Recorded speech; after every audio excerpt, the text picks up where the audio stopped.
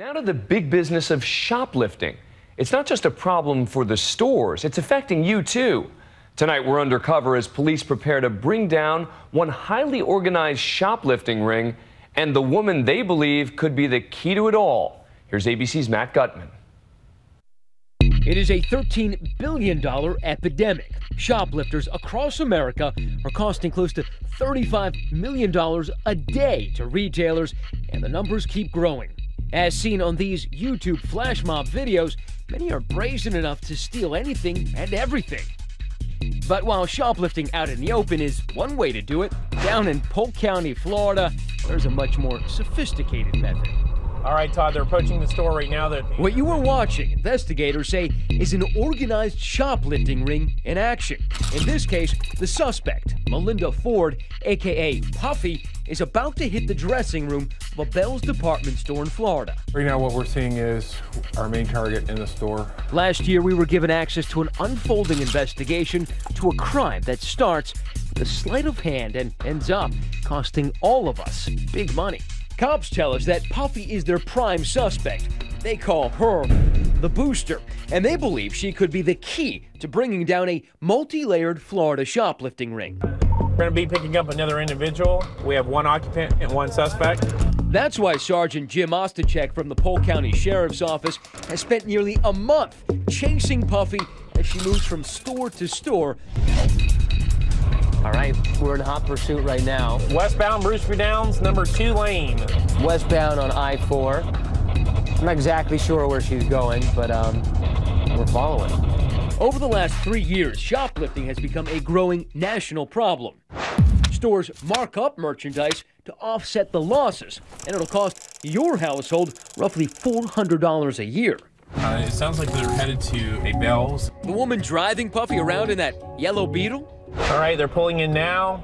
They call her Pee-wee, and we're blurring her face because she's actually a police informant. Pee-wee has told the cops that Puffy's M.O. is to enter the fitting room with 2 of everything. And then, once inside, conceal one of each item under her street clothes. She's exiting the store. Pee-wee tells the cops that Puffy then hands the items over to a network of men and women she pays to return the goods to the store.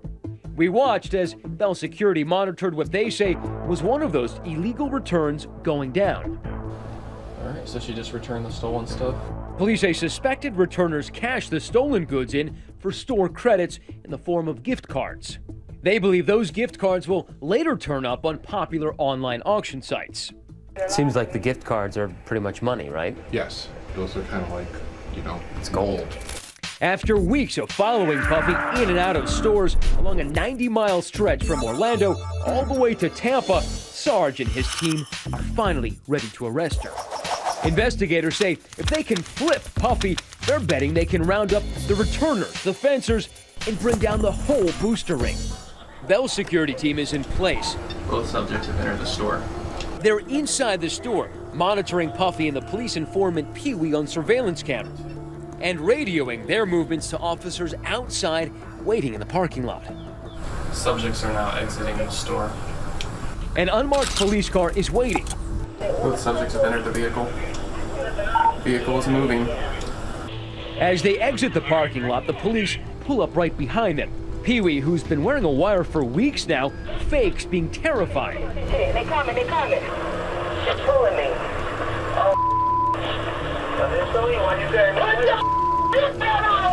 This particular Bell's is right across the street from their own sheriff's substation. So they pull over Puffy and Pee-wee right into the station's parking lot. Puffy is escorted inside, directly into an interrogation room. They need to turn Puffy because they believe, as the head of the ring, she's the only one who can lead them to everyone involved. I want to get one thing straight with you, okay? Understand, if you're going to cooperate with us and we're going to help you, then you got to fully cooperate. And if you don't want to do that, you need to tell me now because I don't want to waste my time, you know what I'm saying? Police say the rest of the suspected accomplices likely don't even know who each other are. I want a name of every person you can set up a deal and sell this stuff to today. After a few hours confronting her, police say Puffy finally seems to crack. These guys have basically flipped Puffy, and they've managed to get her to call everybody in her virtual Rolodex, and she's going to go to them one by one, talk to them, try to sell them something, and these guys are going to bust all of them eventually. Over the next 24 hours, Puffy works, and works well for the police. He would be like the only person, but he don't have her phone number. Methodically helping them set up and then round up her alleged accomplices. And as she sets off to bust them, she seems surprised that what she's been doing is considered a serious crime. I never thought that what I did was this serious. It's very serious. It actually is an organized crime. Puffy, who will later receive a 2-year prison term plus 10 years of probation, gets to work, helping to round up a dozen suspected returners. We're picking up one of the other suspects right now. She's got a black shirt on, red pants. That's coming right forward of me. These are the people Puffy claims she paid to return her stolen merchandise.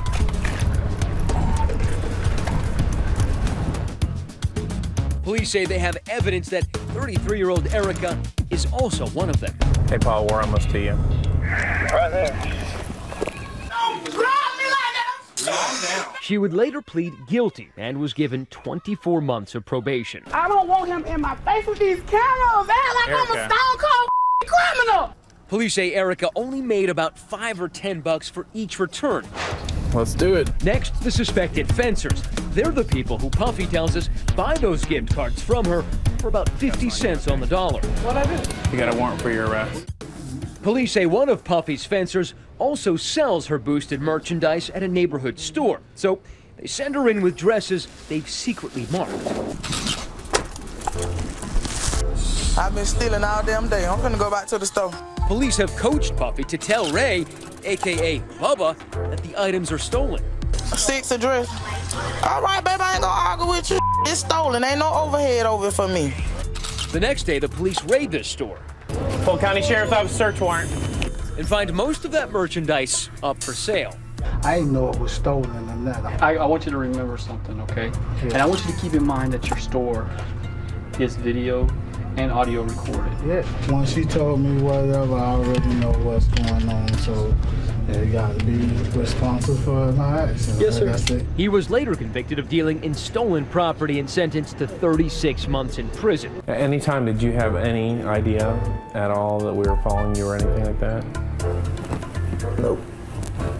Never in a million years. In the 3 weeks we followed them, the Polk County Sheriff's Office arrested Puffy and 16 of her suspected associates, and were able to stop what they say is one of the largest organized retail crime rings operating in Central Florida. For Nightline, I'm Matt Gutman in Lakeland, Florida.